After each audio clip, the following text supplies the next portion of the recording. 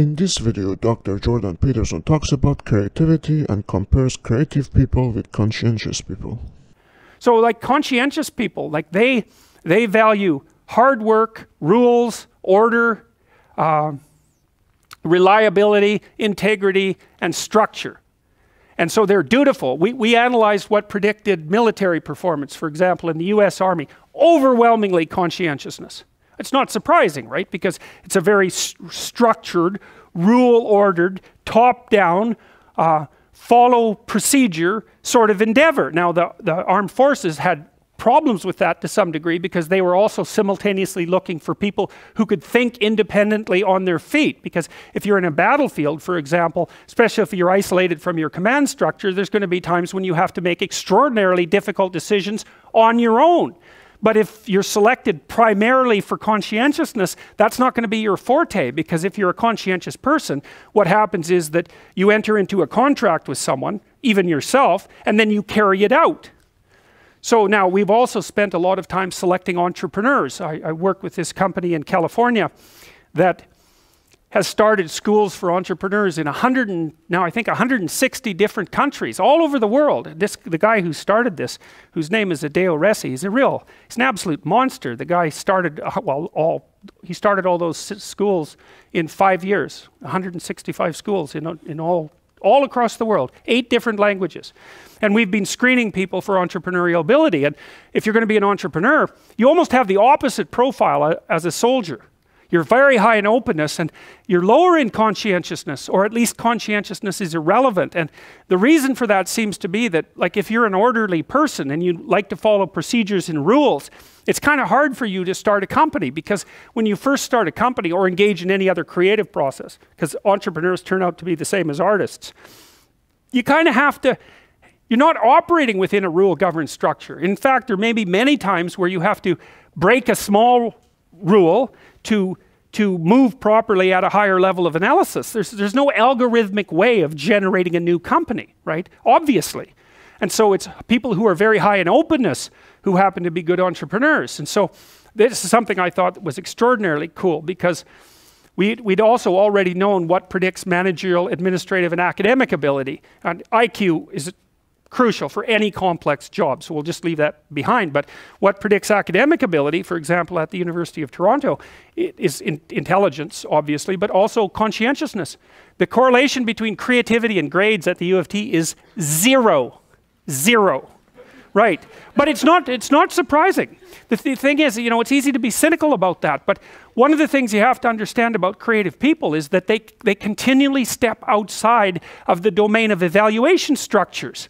Right, because if you're going to say you're going to evaluate the performance of 100 professors on their lecturing ability, well, you kind of have to measure what's common across all the professors in order to come up with the standards for evaluation. Well, that means you're not going to be able to use that structure to evaluate a particularly creative professor, because he or she is going to do something in a way that's so different that it won't show up on the evaluation measure. And of course, that's what happens in universities, you know. Somebody sent me, a couple of days ago, somebody sent me an essay that they had written for their master's thesis that was wildly creative, and they were basically told to leave the program and that they couldn't continue. Not in a mean way.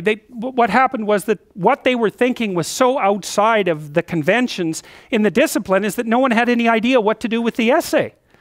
So then that's really the lot of creative people, right? They're always stepping outside of evaluation structures. And so it's not that surprising that the relationship between creativity and grades at the U of T is 0. We found out as well, by looking at graduate student performance across multiple institutions, that there was a negative correlation between creativity and graduate school performance. It wasn't even 0, it was worse than negative. Being creative was negative. And you think, well, that could make you cynical as well, but you can't be cynical in that way, because one of the things that happens in science is that science tends to progress incrementally rather than in great leaps. Now and then someone comes along who blows the structure out of a science and advances it ridiculously, like Einstein, but like, most people aren't Einstein, and maybe thank God for that. Most of the time, you're in a discipline, you understand the discipline, and then once you've developed understanding of the discipline, you know what the next micro question is that should be answered. And part of the reason that science is so powerful is because it allows people who aren't genius level creatives to make real advances in the generation of knowledge, one tiny micro step at a time. It doesn't matter if there's 100,000 people doing it and each of them is making a micro step, man. We're zipping along as fast as we possibly want to zip along. And so it turns out to be conscientiousness that's the excellent predictor of graduate student performance. That's the best predictor for law. It's the best predictor for managerial positions. It's the best predictor for administrative positions. Anything that has a structure of rules that needs to be applied, conscientiousness is a great predictor.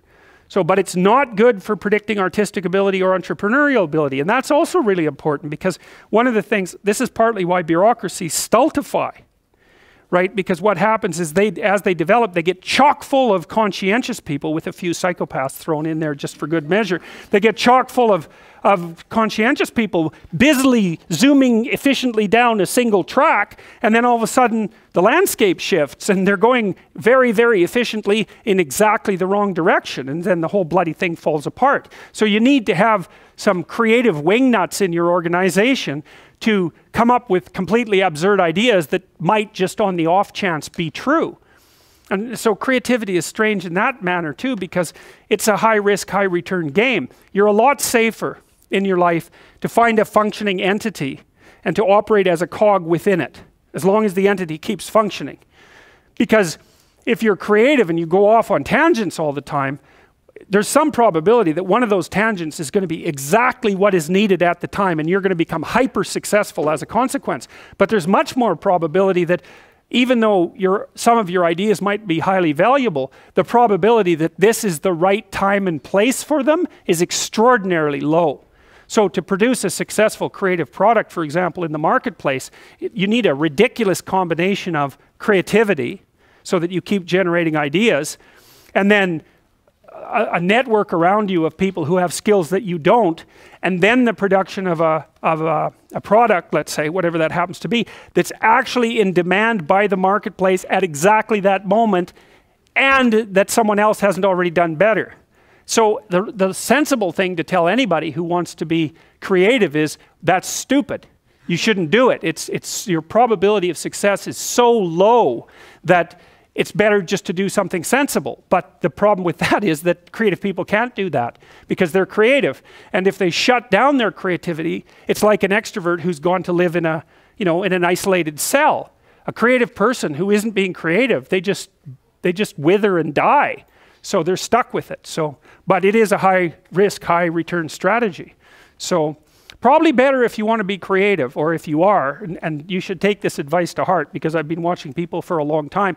If you want to engage in a creative pursuit, you should find something stable to do that will generate you an income, and you should pursue the thing that you're creative about on the side, because monetizing creative production is so bloody difficult that, especially now, especially in artistic domains, generation of music and that sort of thing, is you just have no idea how many million songs there are on the internet, and the vast majority of them commercially available get downloaded 0 times. I think there's 80 million songs or something like that on the net, and I believe it's something in the neighborhood of 70 million get downloaded 0 times, and then there's 100 that can get downloaded 350 million times, and so those people are wildly successful and everyone else collapses in failure.